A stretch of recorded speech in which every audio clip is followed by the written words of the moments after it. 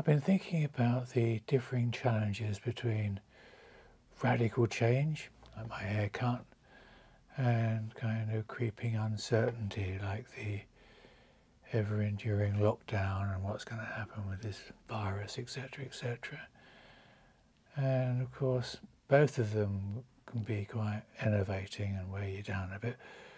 But actually, it's probably worth remembering that sudden change is just change. You know, you go from one state to another, and as nothing much lasts at all, and you can't do very much about anything, uncertainty is only one change after another, after another, after another, all waiting for that change. And if you accept that whatever happens, all you can do is your best and sit back and try and respond appropriately, the uncertainty is actually just you cranking up fear in yourself.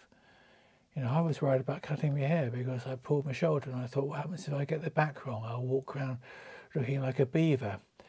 But in fact, nothing much happened, and you know, I just got a haircut and everyone was very nice. And so there's no reason for uncertainty. There's no such thing as uncertainty. There is just endless change. And in some way, that's a bit of a comfort.